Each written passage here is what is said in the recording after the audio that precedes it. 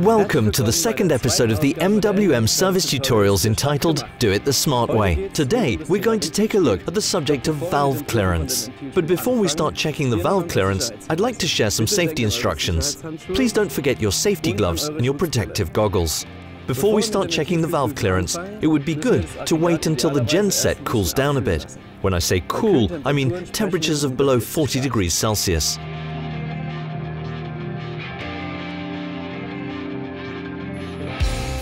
Okay, so first of all, we remove the oil filter in order to insert the turning device.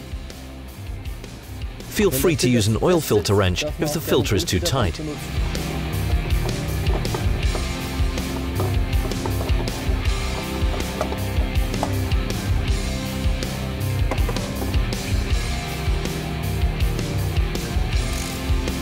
Then we remove the lid.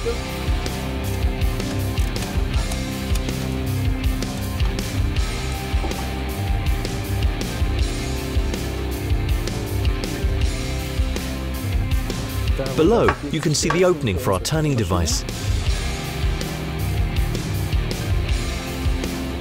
We insert it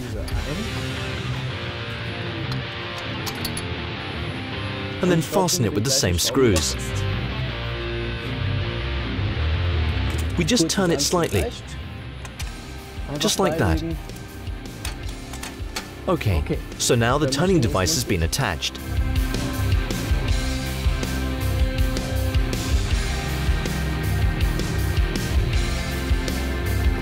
Now we remove the ignition cable, then of course the cables of our combustion chamber temperature sensor. The spark plug guardrail has to be removed as well.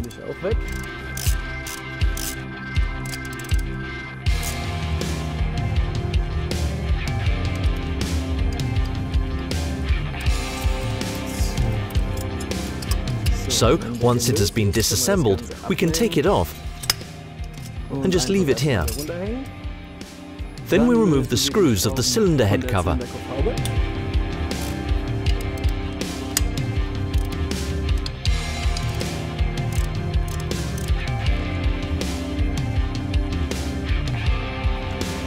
When you lift it off, take care not to damage the cable of the combustion chamber temperature sensor.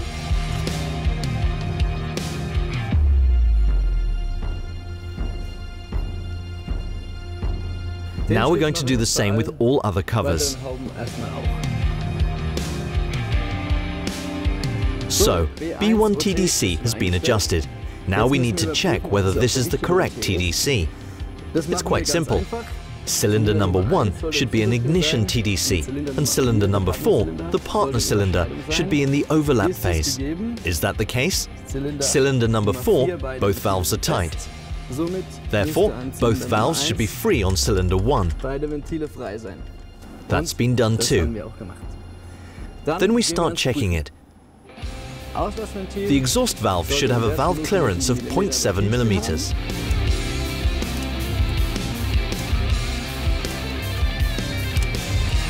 This is definitely too small.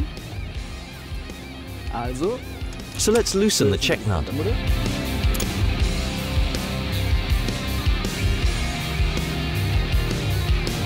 Now we turn the setting screw out a little bit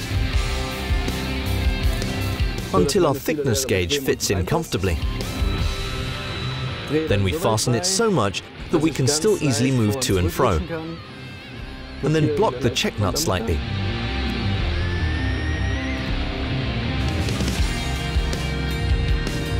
We hold the setting screw with the screwdriver and fasten the check nut with 45 Newton meters.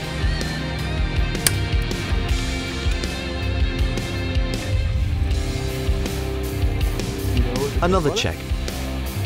Everything okay. Now we need to check the inlet side. Here we need a clearance of 0.3 millimeters.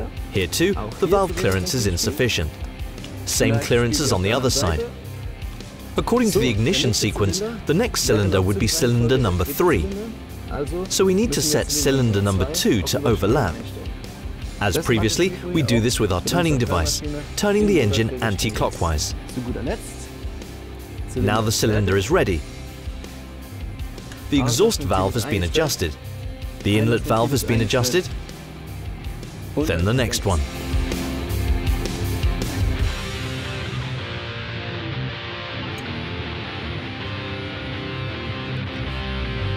So now the last valve has been adjusted. Now we need to reassemble everything. First, we need to return the cylinder head cover.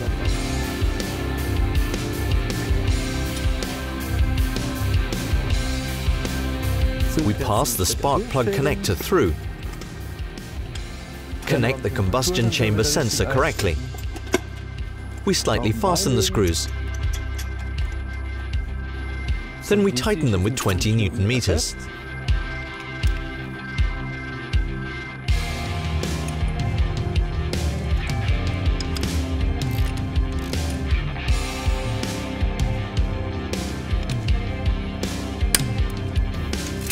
Next, we attach the spark plug guardrail.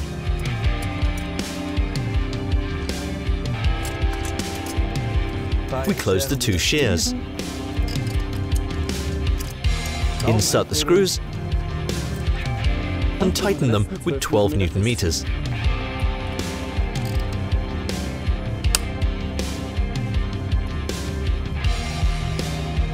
We put the spark plug connector back on. Then the combustion chamber temperature sensor.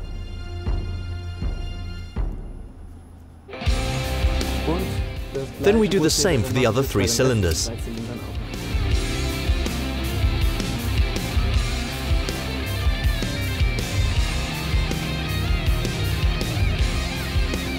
Good. To avoid collateral damage, please don't forget to remove the turning device from the machine.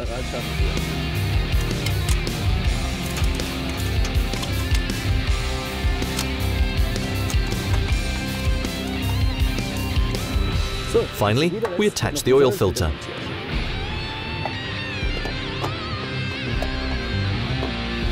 The oil filter shouldn't be fastened too tightly. The maximum should be 25 Newton meters. Okay. So that's all for today. I hope I've been able to explain the subject of valve clearance in a way that will enable you to apply the steps. I'm looking forward to the next episode of Do It the Smart Way.